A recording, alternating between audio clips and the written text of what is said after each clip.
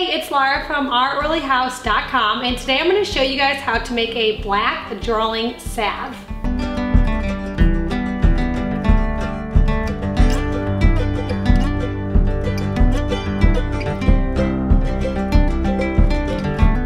This salve is actually an old medicinal practice that has been used for many years, and the reason why it's called a black salve is because we're going to be adding in some activated charcoal. Now, if you've ever used activated charcoal for anything, you know that it is very black and it's a big mess. I like to keep activated charcoal on hand. I keep this away from my kids so they can't get into it. Now, activated charcoal can actually help pull toxins and poisons and draw things out of the skin. So obviously, it can draw skin irritations out of the skin like splinters, bee stings. And so that's why it's definitely one of the things that I want to put into this drawing salve. Now, I'm also going to be making an herb-infused olive oil for the base of the salve, and I'm going to be doing that with some loose-leaf plantain and comfrey tea. So we're going to start off by doing that. It's actually very simple to do. We are going to use a double boiler. Now, mine is a little bit waxy because I just got finished making some wax candle melts. And so I cleaned it out a little bit, but I didn't get too in detail to clean it out because wax is kind of difficult to clean out. And I'm going to be putting some more beeswax in here, so I figured I'll just clean it when I'm done. To start off, we're going to add 5 tablespoons to, if you have a double boiler, you can use that, or just a glass bowl over a pot of water. Either way is fine. And then I'm going to put in a tablespoon each of the plantain and the comfrey leaf, loose leaf tea.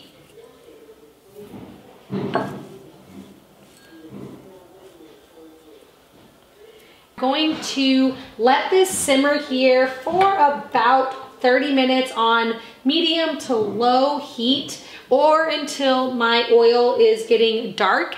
And then I'm just going to strain the herbs out, and that's going to be my herb infused oil that I'm going to use for my recipe. Okay, so I think it's about done. I'm just going to remove this. The handiness of wearing an apron. You can use a really small strainer if you have that, or a cheesecloth to just drain the herbs off of the oil. And then we're just going to kind of wipe this out, and we're gonna continue putting our ingredients in here.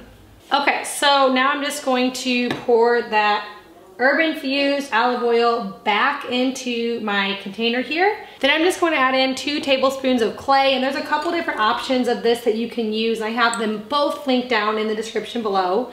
2 teaspoons of beeswax, and then we are going to put this back on the heat again and melt these ingredients before adding in the activated charcoal and a few different essential oils.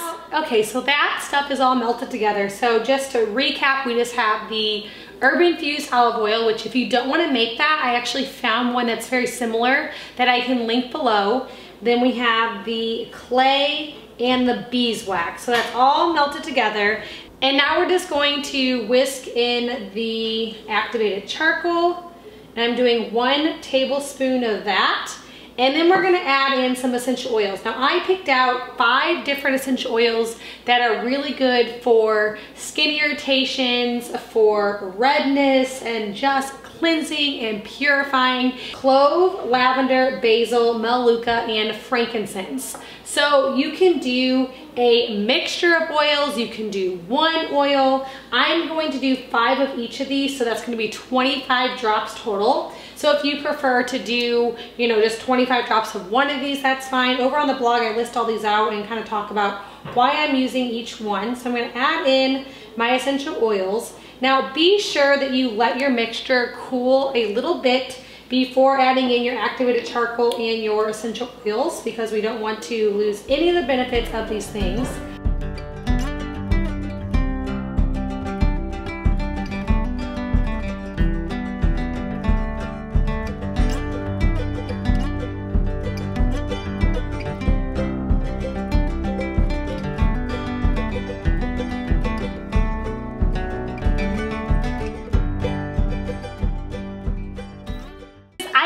poured mine into a small little mason jar. I've also put it in those little metal tins. I will link all of this stuff down in the description below so you know where to get everything from.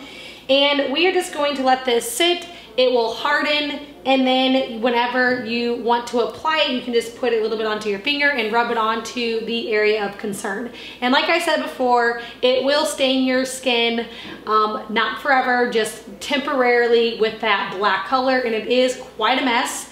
Now, if you're ever in a situation where you don't have any of these ingredients and you need something fast, you can just mix some activated charcoal with a little bit of water and make a paste and rub that onto the skin as well. If you guys are looking for some more natural skincare product, I have an ebook with a few of my favorite things linked down in the description below. I also have a free essential oil class where I talk all about how we use essential oils in our home, and there's a link for that down in the description as well. And if this is your first time by my channel, I'd love if you hit that subscribe button.